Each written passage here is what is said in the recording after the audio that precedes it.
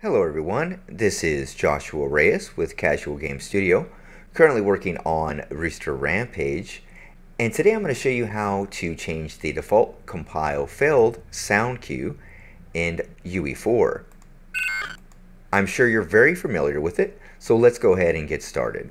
So let's go to our content browser. We're going to go to View Options, Show Engine Content, verify that this is checked, then we're going to navigate over to Engine Content, Editor Sounds, and Notifications. And finally, we arrived at our compile failed sound cue. And now I have some pre-prepared WAV files here. I'm just going to go ahead and drag and drop them in. And now I'm going to go ahead and update each sound cue.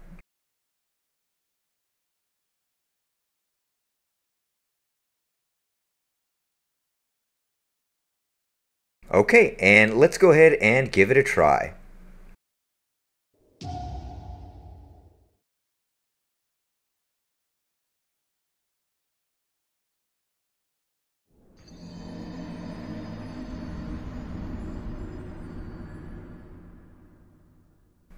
Awesome. Well, thanks for watching. Don't forget to like and subscribe, and I will see you next time.